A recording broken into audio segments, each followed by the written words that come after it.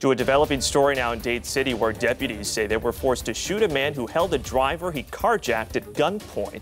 Any moment now we are expecting to get the body camera footage from this incident. So deputies say this man initially stole another vehicle. He abandoned that one in a Publix parking lot. Then they say he ran into a nearby neighborhood. That is where they say he then carjacked this person. When deputies finally caught up to him, they say he pointed a gun at them. They fired at him.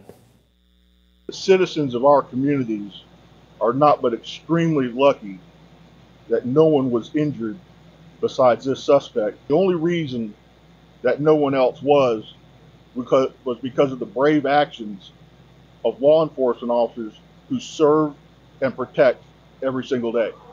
At last check, the man shot by deputies is in the hospital. He was taken there in critical but stable condition. As you heard, no one else was hurt. The 4 deputies involved in the shooting, they have been placed on administrative leave. That is typical protocol in these situations.